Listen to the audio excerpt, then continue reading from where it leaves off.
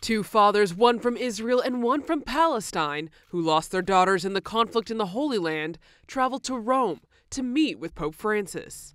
Please continue to pray for peace. Continuiamo a pregare per la pace. If we can be brothers, everyone can be.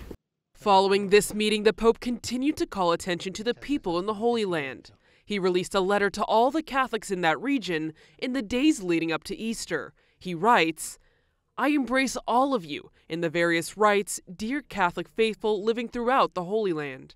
In a particular way, I embrace those most affected by the senseless tragedy of war, the children robbed of their future, those who grieve and are in pain, and all who find themselves prey to anguish and dismay. Due to the ongoing violence, Holy Week celebrations in Jerusalem will have a different atmosphere this year.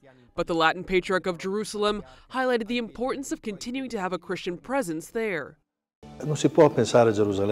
You cannot think of Jerusalem without Christians. You cannot think of the Holy Land without the Christian presence. From the very beginning, from the time of Jesus, we have always found ourselves here, in the places to make memory of the very life of Jesus, of his witness, especially the church in Jerusalem, and we will have an Easter witness." In 1974, Pope Paul VI released an apostolic exhortation entitled Nobis in Animo.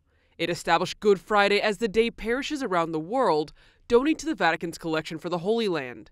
Its goal is to support the Christians living in that region. And the focus for this Easter is the urgent need for humanitarian aid. 65% of the donations go to the Franciscan custody of the Holy Land, who have been in charge of protecting and preserving the holy sites in the region for more than 800 years.